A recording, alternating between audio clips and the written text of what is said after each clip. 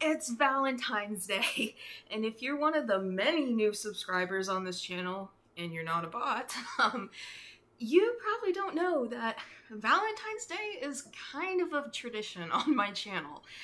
I think it was the very first vlog I ever did on this channel was my trying to read the dumbest historical Fabio romance I could, and I failed that vlog. It was actually the first day of the cold snap that was basically an apocalypse here in North Texas.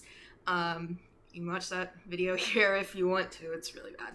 But the second time I did a Valentine's Day vlog, I did a vlog where I tried to read that book again, and I got through it.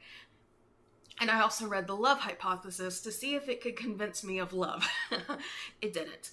And then last year, I did a video right after my short nonfiction piece, Pangolin Love, got published, and I read you Pangolin Love while I played the game. So today, very long teaser, but today I'm going to talk about the STEMinist novel, kind of your guide to the STEMinist universe. Roll that intro. Okay, so pretty much everyone knows about the Love Hypothesis. That was the first STEMinist novel, and of course it was the first one I read. It's called STEMinist because it's like, yay, strong women in STEM, science, technology, engineering, and mathematics. Couldn't be further away from my skill set. I am a writer and a teacher, not a scientist, but I did, for the most part, enjoy these books. So I'm going to talk about them in the order I enjoyed them, third being first. So I'm going to talk about the third, and then I'm going to talk about my favorite. So of the three STEMinist novellas, the one I least enjoyed was Love Theoretically. I think a lot of people really like this one. It was definitely the smuttiest, and I tried to think to myself, you know, why do I like this stupid stuff?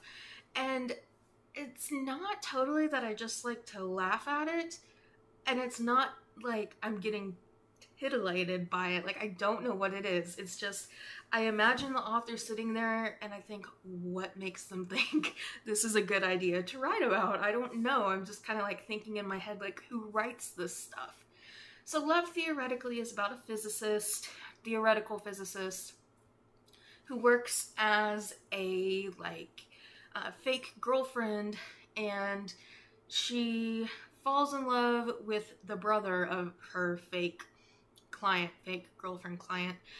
And there was some stuff I really liked about this one. I really liked the main character, Elsie, did not like teaching. I'm kind of right up there with her. Teaching can suck a lot of the times.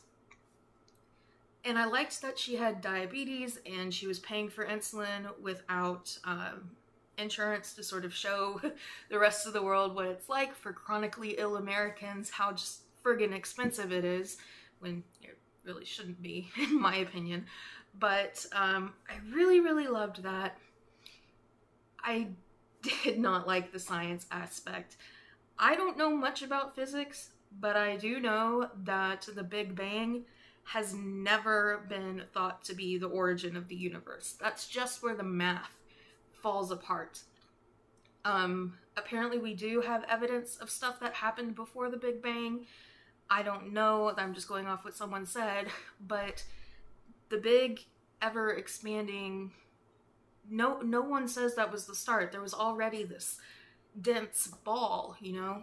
So we don't know what happened before then. A lot of people think it could have been the ending of another universe, but all that's to say is that at the very start of the novel, Elsie, the main character, states that it was the start of the universe. A theoretical physicist who studies this stuff. I'm a friggin' English teacher, even I know that that's not true. So I kind of just was like, through the whole part, and the main character really was my least favorite main character.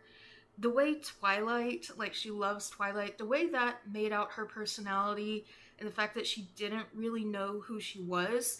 And I kind of identified with her, like, faking liking certain things because she was afraid if she changed, people wouldn't love her anymore. Like, I get that fear, but I don't feel like she ever really tried to change, and she was a liar. So Elsie kind of ruined this one for me. I think I gave it 3 stars. Not my cup of tea, and definitely my least favorite STEMinist novel. So moving on, my second favorite one is The Love Hypothesis. And I really liked this one. There wasn't a lot of smut in it. There was only one scene, and the scene, Adam, our main man, puts the main character, Olive, her entire breast in his mouth. I'm gonna go back to Love Theoretically for a second because Olive and Adam appear in it. They have a cameo. And so this kind of goes along with the Love Hypothesis. Like, we don't really know what happens at the end of Adam and Olive. Like, obviously they get together. It's a fake dating situation. But then when Olive meets Elsie, or Elsie meets Olive in Love Theoretically, it's essentially just an epilogue where Olive sits in there, tells Elsie what she and Adam have been up to, and there's this line where it's talking about how they met, and Jack, the male love interest in Love Theoretically, is like, you should sell the film rights, Olive. And I was like, no, I want something sexy like Bridgerton, like a Netflix original. And I was just like, oh my god, what a self-indulgent, crappy thing to do for an author. So back to the Love Hypothesis. I think there was really nothing like it when it came out at the time, and the main problem this one had was that it was just all over the place. Like, there were so many scenes that just kind of happened, and just very random. It was very random. There was only one smut scene, and I did like Adam, the main character. Olive didn't have too much of a personality, but she wasn't annoying, so there's that. And my favorite STEMinist novel is, you probably guessed it, Love on the Brain. And it takes place in Texas, so that's good. But it's about a NASA scientist, and she's trying to develop helmets that help like astronauts keep their focus. I mean, I don't know, I'm not a scientist, but I do like space stuff. Obviously, you can tell by the Big Bang thing I was talking about. And Levi in Love on the Brain, the main male character, was just dreamy. If I could meet a Levi in real life, maybe I would believe in love. He was smart, he was very emotionally intelligent and self-aware. Now, B, the woman was not emotionally intelligent and self-aware. She was very weird. She runs a Twitter account called What Would Marie Do? She's very obsessed with Marie Curie, and, you know, more power to her. But what I really, really liked, and what made this one stand out, is there's not that, like, romance third act fight.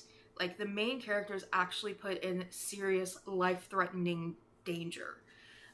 So that's kind of the third act, everything falls apart. It's not just like a fight between the main characters, which was really refreshing. And it's a little bit sapphic, and it's pretty smutty. Not as smutty as Love Theoretically, but there's a scene in the kitchen that I was not ready for. We'll put it that way. So that's the STEMinist novels ranked. I loved them for the most part, and if you haven't read any of them, Love on the Brain is my recommendation. So there you go, you guys. Happy Valentine's Day. Thanks for watching, and I'll see you next time. Bye.